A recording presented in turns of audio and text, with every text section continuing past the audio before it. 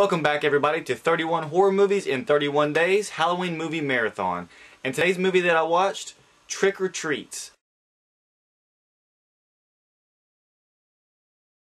Now, there's multiple films with this title. This particular Trick or Treat follows a young girl who is a babysitter, and she goes over to a house on Halloween night to babysit a young kid.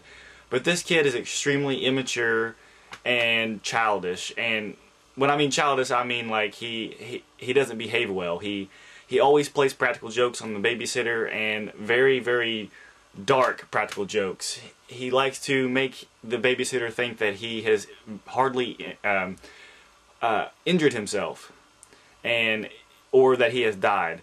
There are several practical jokes that just go way too far. Like there's one particular joke where he thinks that it'd be funny if he would make it look like he drowned in the swimming pool. So he does that, and she runs out and pulls him out of the pool and gives him mouth to mouth, only to find out that he was faking it all along. There's one where he makes her think that he chopped his finger off in the kitchen using a knife, and just multiple things like this. Just way too far practical jokes that a kid would play or should play on anybody at all.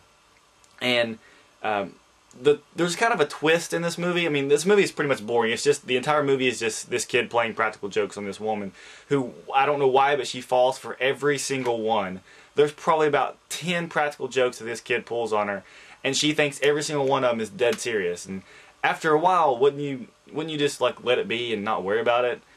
But she doesn't. She goes for every single one of them, and it just gets a little repetitive over and over again for each one, and it's just kind of boring and annoying. And it's not until the very final part of the movie where something actually changes. And basically what it is there's a mental patient who escapes the hospital who used to live in that very house. And so he goes to that house thinking that his wife would still be there, and he's going to kill his wife. And he gets her confused with his wife, and he starts attacking her to try to kill her. And once the kid finds out about it, he tries to help out the woman for the main battle, but that's only like 10, maybe 15 minutes long. The rest of the movie is just, the first hour and 10 minutes is just this kid pulling practical jokes on the babysitter.